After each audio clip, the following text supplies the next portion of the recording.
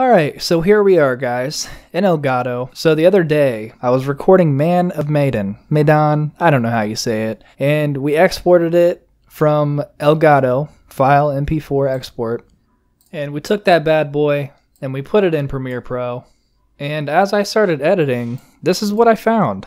So, as you can see, these two buds are just having a brew, and they're just having a conversation, and everything seems to be going just fine. Alrighty, Buster. We better mosey on back to the ship. Right? No problems there? Okay, good. Well, I went to the end of the video, got pretty far into cutting this video up, and this is what I saw. And I thought maybe you'd like to point me in the right direction. Not even close. His mouth is not even, it's not saying what it looks like. Fair enough. I was just thinking about buying a boat. Pretty goofy. Okay. So the problem that we're experiencing here is a little audio drift happening, and for some reason it happens in Premiere Pro. It doesn't happen in most other programs when you're exporting from Elgato. So I went to the old YouTube and I found this guy, Hellswake. Pretty smart guy, and this is his explanation.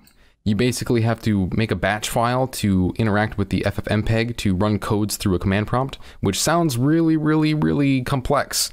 Okay, so I mean no disrespect to this guy, he's obviously a technological genius, but if you're an idiot like me, I actually found a faster way that our small brains can keep up with. So here's what you do, guys.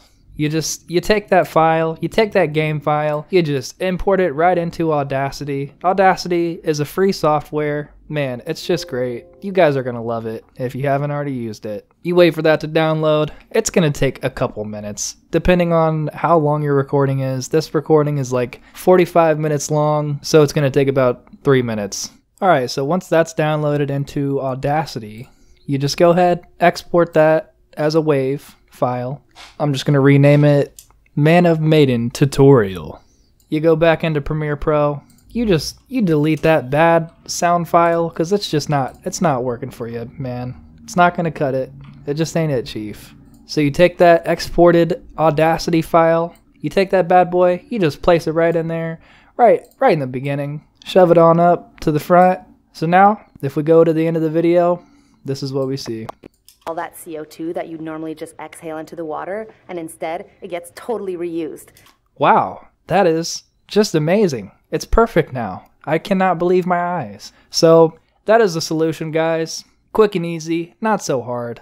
If you got a small brain like I do, man, that is just the best way to do it. So gonna go ahead and apologize to my subscribers. I know this isn't the normal type of video that I make usually, but I saw a problem out there that nobody really had an easy solution to. I had to fix it, had to do it to them. If you guys found this tutorial interesting, helpful, a little funny, if it made you scoff, if it made you laugh, if you blinked one time in this video, go ahead and just subscribe. And thank you guys for watching. See you next time.